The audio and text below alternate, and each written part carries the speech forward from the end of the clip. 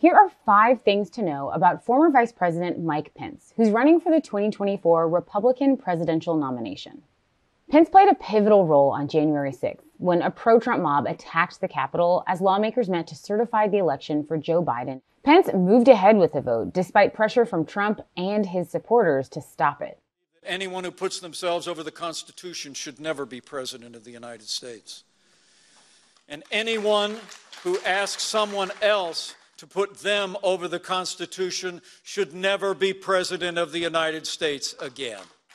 The defining issue for him is going to be January 6th and, America as a democratic republic. I mean, it's a bedrock issue here.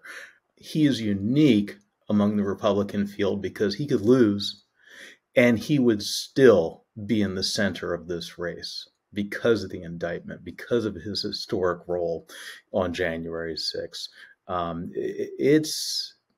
I get the sense, and when I talk with Indiana Republicans in particular, he's doing this for history. Pence's Christian faith is central to his politics and helped court evangelical voters when he campaigned with Trump. But that support may be waning. It's his routine talking point that he is, quote, a Christian, a conservative, and a Republican, pause for effect, in that order. I'm a Christian, a conservative, and a Republican, in that order.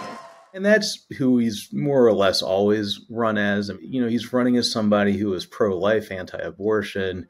Mike Pence has really made playing to evangelicals, and Mike Pence has been playing to them for a long time. When he was running his pre-campaign for president, starting from about April of 2021, he was doing his speaking tours, ostensibly going out and campaigning for other Republicans. He did a lot of stops at churches. He spoke at kind of mainstays of the old Christian right, delivered a speech at Liberty University, spoke at Hillsdale College up in Michigan. So he has been working very hard to try and hold some of that evangelical base, but it doesn't seem to be working. His biggest competitor in this really is Tim Scott. Tim Scott is getting a lot of that evangelical support, especially in the Midwest. Evangelical support, very distinct from kind of the Southern Baptist, fiery televangelist world that is really ensconced with Trump. Pence helped Trump get donors while in office, but now he's facing a funding shortfall in his own campaign for the presidency. Mike Pence was really put on the ticket by Paul Manafort and Reince Priebus. And the reason they were pushing Trump to do that was because they were worried about the down ballot implications. They needed somebody to vouch to, quote unquote, regular mainstream conservatives, Midwestern evangelicals, to have them show up. Indiana Governor Mike Pence was my first choice. I've admired the work he's done, especially in the state of Indiana. It's kind of ironic. When he was selected for the ticket, and one of the ways that Manafort and Priebus sold him to Trump was that, he's good at fundraising. Mike Pence has not gotten those mega donors. And, he's running a skeleton campaign with a skeleton staff right now, but that will only last so long. And a lot of that has to do, not with his stances, but just because he is trapped in the past. He and Donald Trump are trapped in 2020.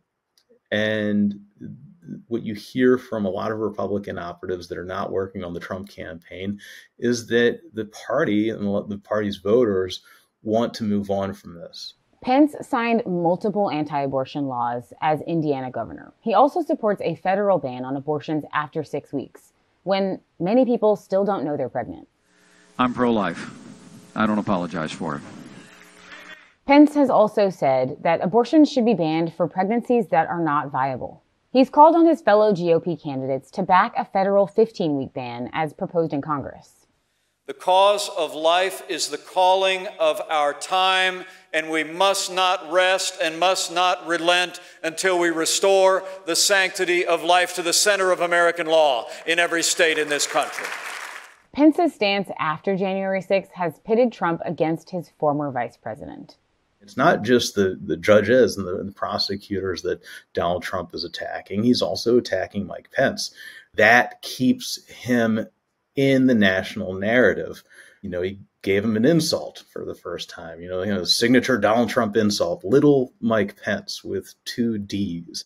When he returned in the months later to the rhetoric he was using before January 6th, arguing that I had the right to overturn the election, I just decided it'd be best that we went our separate ways, and we have. He's been digging Trump recently as, quote, my former running mate, obviously very diminutive to the former president. Even in the White House throughout the campaign, Pence was always kind of kept off in a silo. He would have meetings alone with Donald Trump. And this is, to me at least, is one of the most fascinating things here, how much Pence will or will not say of their private one-on-one meetings that they had while they were in the White House, particularly after the 2020 election loss. Pence faces several other Republicans in the primary lead-up to 2024, which the PBS NewsHour will profile. You can find that on pbs.org/newshour or right here on our YouTube channel. For the PBS NewsHour, I'm Nicole Ellis.